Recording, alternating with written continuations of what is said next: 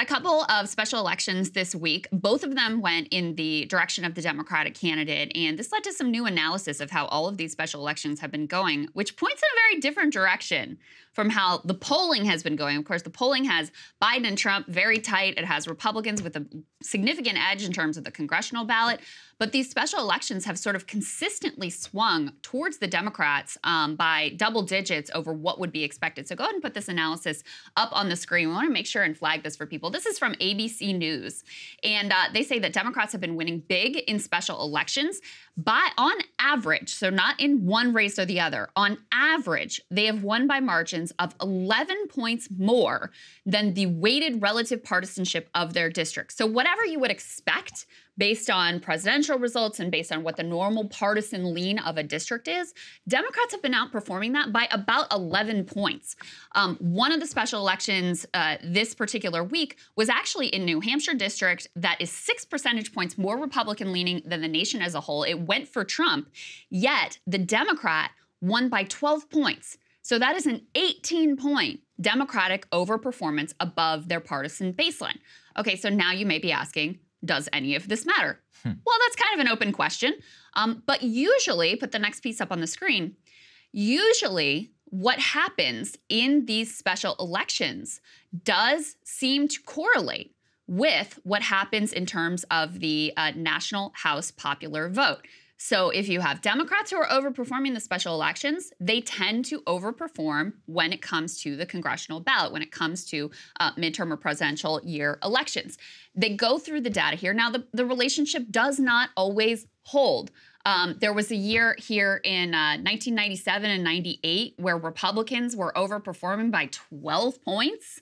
But then when it came to the national House popular vote, it was more or less even. They were at 0.9. So not a big correlation there. But if you look at a lot of these other years, you can see there seems to be a trend of whatever party is overperforming the special elections tends to do well come the congressional vote. Now, you could probably guess some of the reasons that might be contributing to this. Same as when the predicted red wave did not materialize in the midterms. Could very much be, discussed with Trump and Stop the Steal, and crucially, abortion, which obviously has really motivated the Democratic part of the electorate.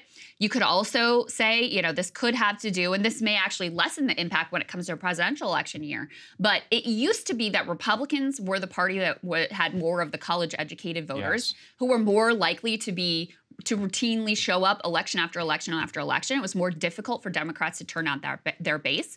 That dynamic has now flipped, where it is Democrats who overwhelmingly are backed by college-educated voters who are more likely to consistently turn out for elections. So you could say, okay, well, maybe they're turning out for these special elections, but when you have a general election with likely Trump and Biden on the ballot, you may get a very different electorate. Another reason why you may have a discrepancy between what's happening in these special elections versus what the polls look like at this point is right now the polls do not have what's called a likely voter screen. They're just looking at everybody, all registered voters, and they haven't started to factor in, all right, but who's going to actually show up and who's not going to show up.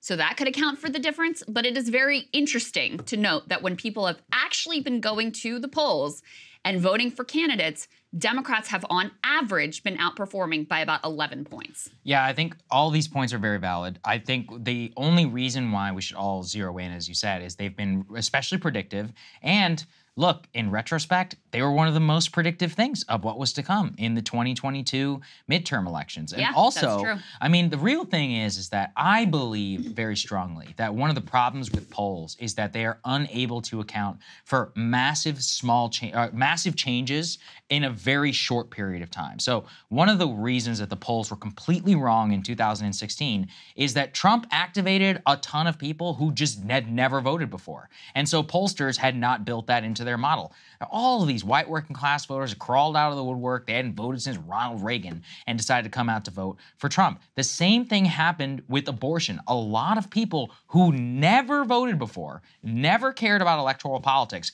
crawled out of the woodwork and decided to vote. Also, even amongst people who do vote, these were people who increased their voting percentage. So as you said, even if you increase college-educated voters who usually come out to vote at, let's say, 60 whatever percent, they're voting at 80, 90%. That's why some of these were happening. Well, that still represents a big change in the election. I think that these special elections are so indicative for that reason that, especially when we're living through such crazy times, nobody anticipated the level of voter turnout that we saw in 2020. Or in 2020, Yeah. that was massive. Then everyone's like, Dems are going to get blown out. Midterms, they always follow the script. Yeah, but in the aftermath of COVID, all this insanity, and then Dobbs, it's like, oh, boom, we just had a big election. I think we'll probably have just as big a one. Big voter turnout is usually a bad sign, at least right now, for Republicans, because it just means newer voters who are entering the fray. Why in this moment would you be new to voting? For a lot of reasons, it's abortion. And if abortion skews dramatically towards Democrats. So it's a big flashing red sign, I think, for Republicans. I've also seen some data to indicate that young voters, Zoomers and young millennials, have really been surging to the polls in these elections. And obviously that benefits Democrats. And I do think that there is a direct line between that and Trump, but also largely abortion. Now, the other side of it is, listen, the midterms did not have Donald Trump on the ballot. And the 2018 midterms did not have Donald Trump on the ballot, also when Democrats did very well. Donald Trump likely is going to be on the ballot this time around. So does that bring back the dynamics we had in the past where the polls then understate Republican support? I have no idea at this point. Yeah. But I will say, I think it's really important to take note of this data because the polls we've seen misses at this point in both directions on the polls, but when people actually have to show up to vote, I think taking note of that voter behavior may actually be more indicative of the direction that we're heading in, with a million caveats. We don't know what the economy is going to be like. We don't know what the war in Ukraine is going to be like. We don't know what inflation is going to be like. What's the gas price? We don't know what Trump's trials are going to be like. We don't know. I mean, there's a million factors between now and then. Not to mention, I'm sure there are going to be things that happen that we have no concept of right now and could not possibly name, even as a potential chaos X factor. So a million caveats, but this is really interesting. Let me put another one as a former Kentucky resident who's kind of obsessed with Kentucky politics. They're one of the few states that has elections on the ballot this year. Virginia also has legislative elections on the ballot this year. But Kentucky's electing a governor this year. Now, bear with me for a minute. Back in 2015, the year before Trump is elected, Kentucky had what ended up being a very canary in the coal mine kind of election. Now, people nationally, they have this conception of Kentucky as a red state. That's sort of true. But at the state level, back in 2015, actually, Democrats still held the state house and they held the governorship. So the Kentucky Democratic candidate for governor was significantly in the lead, seemed to have large margins, seemed to be beating the Republican nominee, a guy by the name of Matt Bevin, by a large amount. Bevin was this kind of like Trumpian businessman kind of a character. And out of nowhere, there was a low turnout election, and Bevin massively outperforms the polls and ends up sweeping into power, even though this was very unexpected in Kentucky politics. Okay, so ends up being a bellwether then for Trump, precipitates, Trump coming in 2016. Okay, so this time around, you have an incumbent Democratic governor, a guy by the name of Andy Beshear, who surprisingly is actually, even as a Democrat in a red state, one of the most popular governors in the entire country. And he's running against a Mitch McConnell protege by the name of Daniel Cameron, who's currently the AG. Put this up on the screen. This is polls.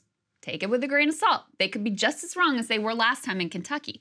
But every poll that has come out of this race in recent months has had Andy Beshear leading, the Democrat leading, and actually by quite significant margin. So this is an internal poll, so always take those with a grain of salt. But it actually reflects similar margin to what we've seen in other polls, and it has Andy Beshear up on Daniel Cameron by a margin of 9 points. And he's over 50%. It's 51% to 42%, again, in the relatively red state of Kentucky.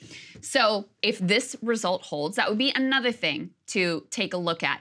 The other survey that was taken this summer had Andy Beshear leading Dan Cameron by 8 points. So even though this is an internal, it seems to track with some of the other polling that is out there. So that is another one, another potential bellwether to watch, which has been indicative at other times in the past. Now, it's not the end all be all. Again, a million things can happen. You got Donald Trump on the ticket, who is a wild card in and of himself.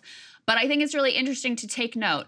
of what is happening when voters are actually showing up at the polls. Absolutely. I mean, of course, that was the most indicative thing of the polls, and it's why we have to zero in on it. And when you see a Republican underperformance, it's still a big problem, especially in a state like Kentucky. I mean, it's also smart for Bashir to be talking about abortion all the time. We already know from that law that went up for a referendum in the state of Kentucky that even in a deep red state, which what did Trump win it by, like 30 points or something outrageous like that? Something like that, It's something yeah. 20, 30 points, just blown out of the water. They still can't get it past the finish line. So it Yeah. also, a lot of people, as I was talking about, who don't traditionally vote, came out to vote for that one. They came out to vote in Michigan, in Ohio, Kansas. I mean, the story is over and over and over again on the same thing. So any politician who's attached to that cause is the best possible thing that you can do. Yeah, Andy Bashir is running a brutal Yeah, I ad watched it right last now. Did you watch it? Yeah, it was horrible. About abortion. It's this young girl who is straight to camera.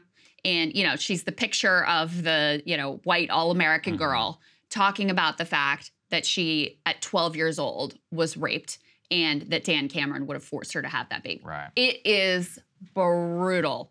And, you know, again, just shows you, even in a state like Kentucky, which is very religious, very culturally conservative, even in Kentucky, this issue is a killer for Republicans, and the Democratic governor is making as much out of it as he possibly can. Absolutely. Hey guys, if you like that video, go to breakingpoints.com, become a premium subscriber, and help us build the best independent media organization on the planet. That's right. We're subscriber funded. We're building something new. We want to replace these failing mainstream media organizations. So again, to subscribe, it's breakingpoints.com.